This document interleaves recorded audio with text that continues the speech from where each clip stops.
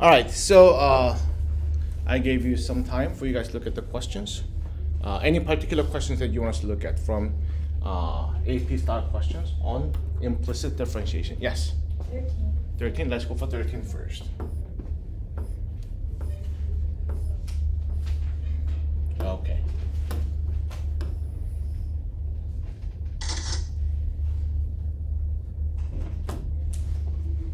So, in case of number 13, what they're asking us to do is find the second derivative, right? Second derivative as in I need to find the first derivative first and then take the derivative again, just like any other things, right? So in order for me to find the first derivative, I'll be taking the derivative of this one implicitly. So we get 2x plus 2y, but since I'm taking the derivative of y, I'll be ending with dy dx. And then the other side is equal to 25.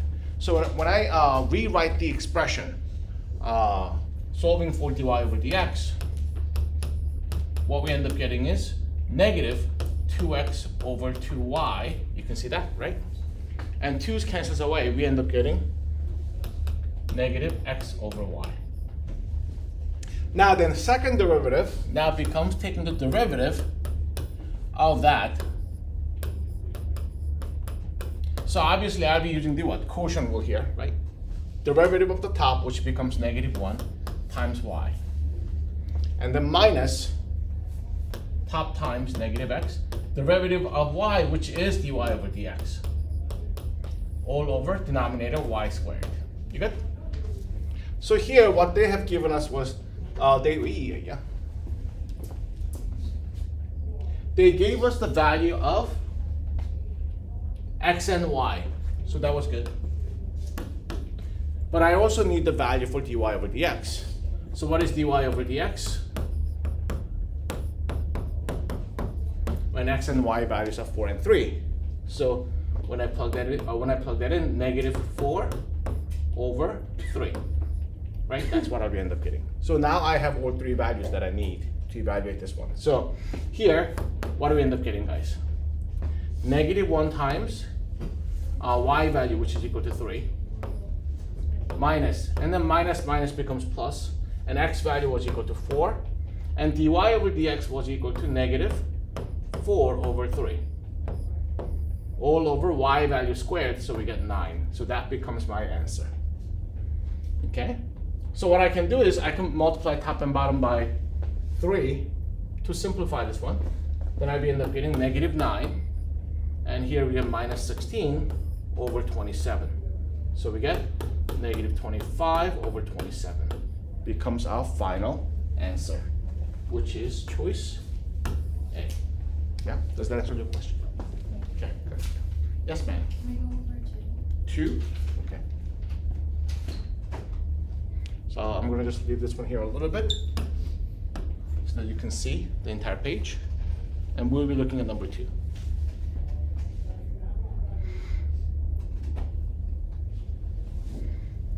Alrighty.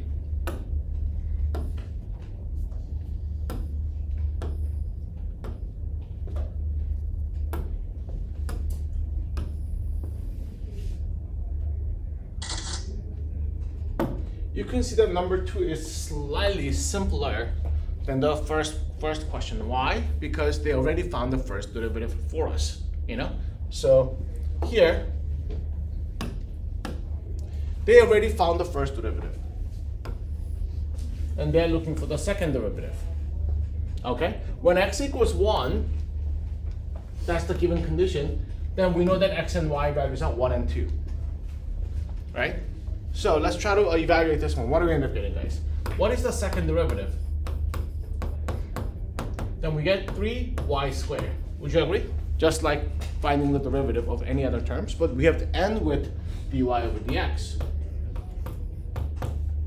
And 3 just disappears. So here, y value was 2, so 3 times 2 squared. Okay? But what is dy over dx? Oh, actually I have to find that one. So here, y value was 2, so then this one would have been 2 cubed plus 3. So you get, what do we get, guys? That's 8, 3, 11. So we get 11 is what we end up getting. So I'm going to multiply that by 11. How about that, guys? So we get 12 times 11. Is that 132? So therefore, our answer would have been choice C. Are we okay so far? Yeah? Okay. Does that answer your question? Yeah? Okay. Yes, sir. And then I'm going to come to you. 17. 17. All right.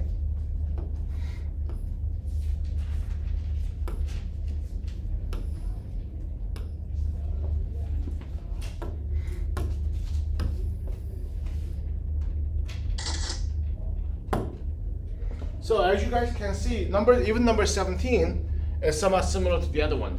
When we want to find the second derivative, what are we going to do? We're going to solve for first derivative first, okay? And then take the derivative of that again. So in this case, I mean, it was already done somewhat, right? But if you want to solve for the first derivative, I'll be dividing each side by this. So we get dy over dx would have been equal to 2x minus y divided by that expression, x plus 2y. How about that, guys? Is it okay? Now, if I want to find the second derivative, I need to find the derivative of this one. So derivative of top first. So we get 2 minus dy over dx times the bottom as it is, x plus 2y. Right? And then minus top one as it is, 2x minus y. And then derivative of the bottom. So we get what? 1 plus 2 dy over dx. Divide whole thing by denominator squared. So x plus 2y squared. How about that, guys? You good? So once we got to this point, then what are we going to do? We have to plug in all the values. I know x and y because they told us that it was at 3 and 0. Another information that I need is dy over dx, so let me try to figure that one out over here. So when you plug in 3 in place of x, y value becomes, when y value becomes 0, these two simply disappears. So we get 2 times 3 over 3, which becomes 2. So 2 is our dy over dx. So let us try to plug in all those values now. So here we get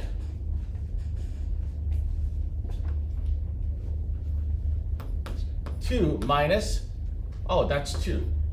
dy over dx was equal to 2. Then I don't really care what goes in here. It will all cancel things away because we have 0. Would you agree?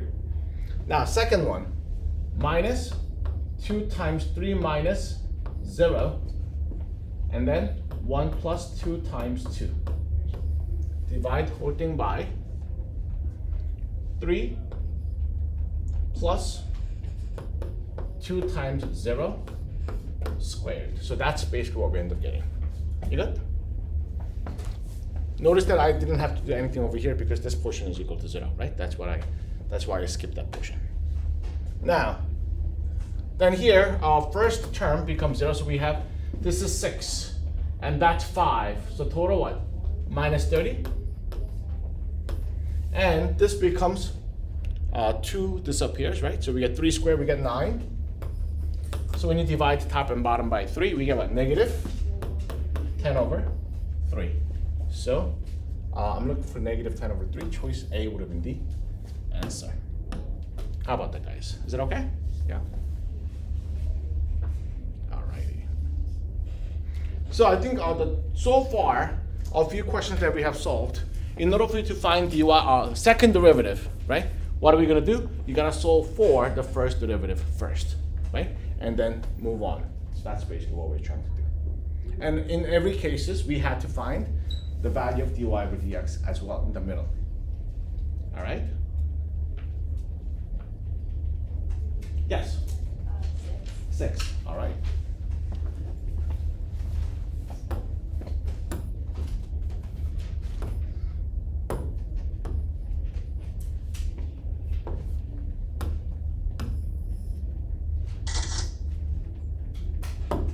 By the way, as you guys know, I list the topics that I'll be using for this third exam, right? In terms of dates, and then one portion that I'm going to revive, all right?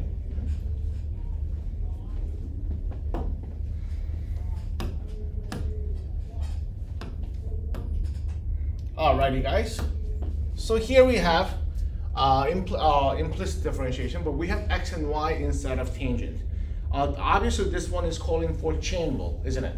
But when you're doing the chain rule, what do? You do not touch the inner expressions, right? So what we end up doing is, first, when I'm looking at the derivative of outer layer, tangent. So what do we end up getting, guys? That becomes secant square, and leave the inside expression alone, xy. Is that clear, guys? That's the first layer. And then I have to take the derivative of inner expression, which now I have to use the product rule because we have x and y. So we get derivative of x, which becomes 1 times y, right? And plus x times the derivative of y, we get dy over dx here. And I'm done on my left side. On my right side, derivative of x becomes 1. All right, so now how will I be able to figure out dy over dx, right? There are many ways which we can do. One of the ways is I can just divide by this expression, right? Or another thing that I can do is I can multiply this one in both places and then bring this term over to the other and then divide by the coefficient of dy over dx. I can do both ways, okay? Now, I'm looking through this one, choices, multiple choices, and try to see which method I'll be doing. But I see a few expressions with x on the bottom. How can I get x on the bottom? If I have, yeah, can somebody dance over there? It's a motion sensitive. Thanks, man. So in multi-class, we only have 8 people in that class. So what's happening is, in the middle, because they're all studious, just, solving the problem, and they're all congregating in the front somewhere. So somebody always have to go back and then dance in the middle of the class. So today was you, thanks. All right, so notice that I'm not trying to call out your names. That's intentional, by the way. All right, so here, by looking at the structure of the choices, you know what? I'm gonna divide each side by secant square first. So then my coefficient will be simply x, right? That's my plan. Then what I end up getting is y plus x dy over dx. Since I'm dividing by secant square, what do I end up getting on the other side? Reciprocal of secant, which is what? Cosine, that's right. So we're gonna get cosine squared xy. How about that, guys? Right? And then of course I'll be subtracting y from both sides. So we get x dy dx is equal to cosine squared xy minus y. How about that, guys, right? And then I'll be dividing both sides by x. So dy over dx would be this expression divide whole thing by x. So it seems like our choice E would have been our answer. How about that, guys? Is that okay? Yes, but it is possible that you were able to multiply secant squared to both places first. You could have done that. There's nothing wrong with it. Is that clear, guys? I just paused a little bit and then looked at the multiple choices because if this one were to be the free response question, then you could have done either way. That's perfectly fine, right? I just did it this particular method only because, this way, only because I said the multiple choices and the multiple choices happen to have x's on the denominator. That's why I wanted to simulate that structure, right? So that's why I chose this method. All right, next, yes? 27. 27, got it.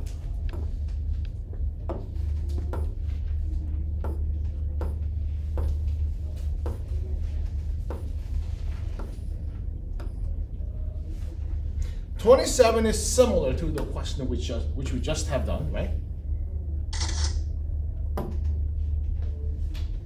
But what they are trying to do is they're trying to look for the value of dy over dx, right? So I'm going to do this one a little bit differently. In many cases, if I'm looking for dy over dx, I actually solved for dy over dx, didn't I? One side is dy over dx, isolated. Everything else is on the other side. Yes, you know what? We can do that.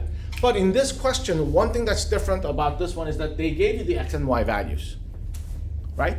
They gave you the x and y values. So watch what we're about to do here, guys. When you take the derivative of cosine of xy, what are we going to get? We will get what? Negative sine of xy.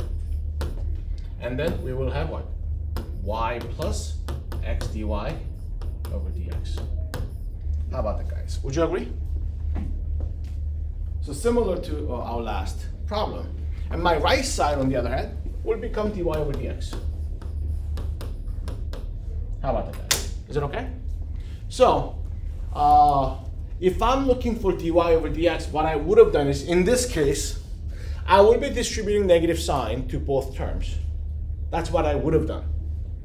And then bring the second term over to the other side so that I could have the terms with dy over dx on one side, and factor out the dy over dx, and then divide. That's what I would have done if I'm solving for dy over dx. Is that clear, guys? But in this case, one thing that's different about this is that they gave us the numerical values. So many people find it to be a little bit easier by plugging in the numerical values here and then trying to solve for dy over dx, because that seems to be a little bit less of a work for some people. Yes, ma'am? I'm sorry, I'm a little confused. Okay. According to chain rule, if you have x, y on the inside of the cosine, isn't it? Don't you just take the derivative of that? Why do you have y plus x and then dy over t? Can somebody else explain why do I have this one? This is same thing as what I just have done in the previous question. Exactly same thing. Why did I do this? Yes. Product rule. That's right. Of the derivative of inner expression. I'm doing the chain rule here, isn't it? Right? This is exactly the same thing as what I just have done here. Right? Right? So if you understood this one, this is exactly the same. Nothing much is different. Idea-wise, right? Numbers are different. But. All right, so what I'll be doing is I'm going to plug in the values first. Okay, so that's a little bit different, right? Instead of me solving for dy over dx, I'll be plugging in pi over 2 and then 1 in place of x and y. So what do we end up getting, guys? So here I'll be getting negative sine. Pi over 2 times 1 gets me simply pi over 2. How about that, guys? Now, here y equals 1 plus x equals pi over 2, right? And then dy over dx equals dy over dx. Are we good so far? But wait a minute, guys. What is sine of pi over 2? That's equal to 1. So this now simplifies into negative 1. Is that clear, guys? So when I distribute negative 1 to both sides, what I end up getting is negative 1 minus pi over 2 dy over dx equals dy over dx. So then, can you guys see that solving for dy over dx in this case seems to be much simpler than solving for dy over dx over here for many people. So what I'll be doing is I'll be moving this term over to the other side, so I'll be end up getting negative 1, which is equal to what? Dy over dx. And when I factor out dy over dx from that term, I'll be end up getting 1 here and plus pi over 2. How about that, guys? You good? So therefore, my final answer becomes dy over dx is equal to negative 1 over 1 plus pi over 2. And so this is my complex fraction answer, fraction within a fraction. And I'm looking at my choices. There's no such complex fractions. So what I'll be doing is I'm going to simplify this complex fraction. What will I be doing? I'll be multiplying top and bottom by what? 2, the common denominator. So here I'll be getting multiplying by 2, multiplying this one by 2. So what we end up getting is negative 2, right? And 2 plus pi. So that becomes my answer. And hopefully I can find something similar to that. Yeah. How about that, guys? Yeah. It looks like choice B has to be my answer. How about that, guys? Okay? Does that answer your question? I forgot. Yeah? Okay. Next, yes. 35? All right. Let me just give you a full page for a second, and then we're gonna go for number 35. Okay, we have about 8 minutes, 9 minutes, 9 minutes.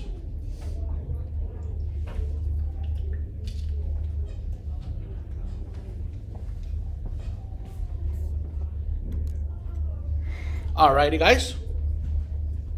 So number 35. Okay. Ooh, thank you for asking. But by the way, actually, you know what? We kind of did this one, right? So let me just do this one for you. Yeah, sometimes the AP classroom is a little bit weird. This is not quite implicit differentiation, but they threw that question in. But we'll do it anyway as a review. How about that? All right, guys. So we want to find the derivative. So how are we going to find the derivative? Oh, wait a minute, guys. If you remember, we talked about a to the x.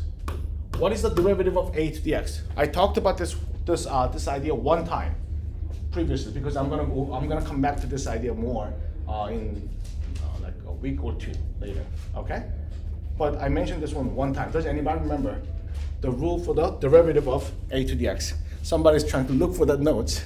Are you trying to look for the notes? Okay. Anybody remember? Oh yes.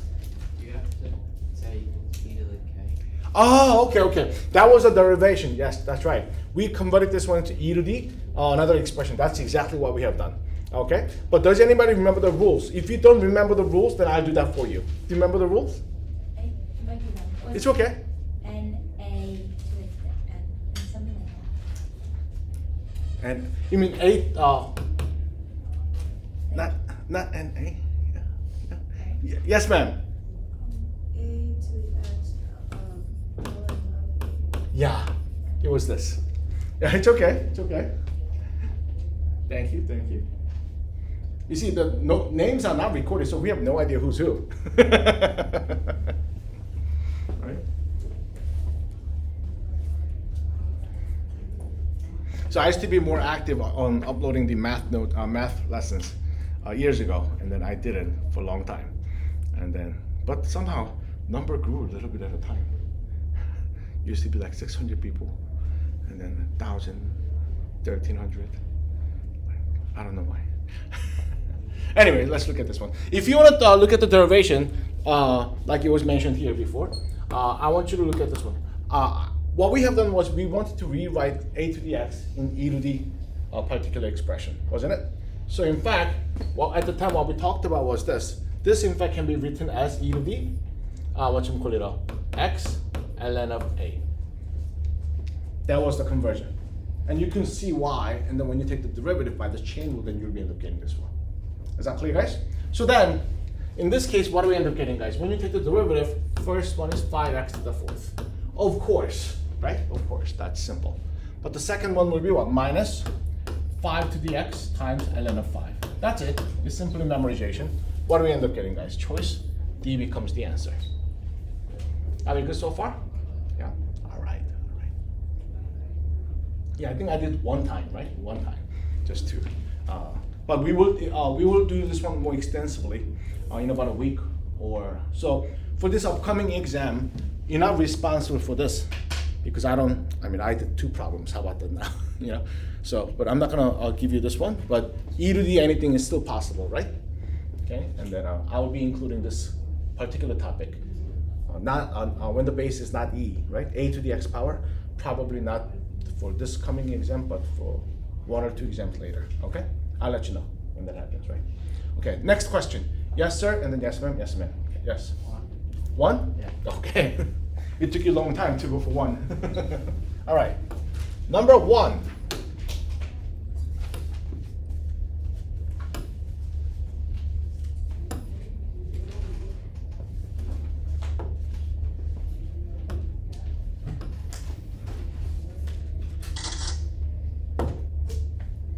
So they're looking for slope of the line tangent. So slope of the line tangent, essentially what we're looking for is the value of the first derivative. Would you agree?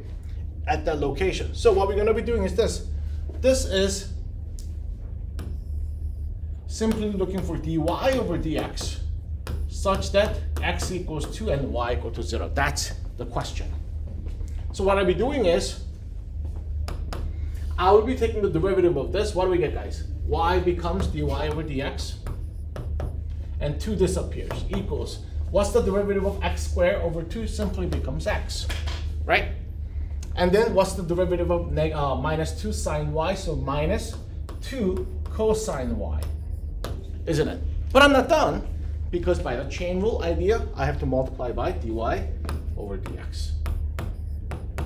Because I'm looking for the numerical value. Would you agree? Because I'm looking for numerical value, instead of me solving for dy over dx, what will I be doing? I'm just going to plug in the values and then find the value of dy over dx. Is that okay? So what do I end up getting, guys? I'm replacing 2 for x and 0 for y. So what we end up getting here is dy over dx is equal to 2 minus 2 cosine 0 times dy over dx. How about that, guys? Right? And as we know, what is cosine of 0? That's equal to 1, right? So this one becomes 2 minus 2 dy over dx.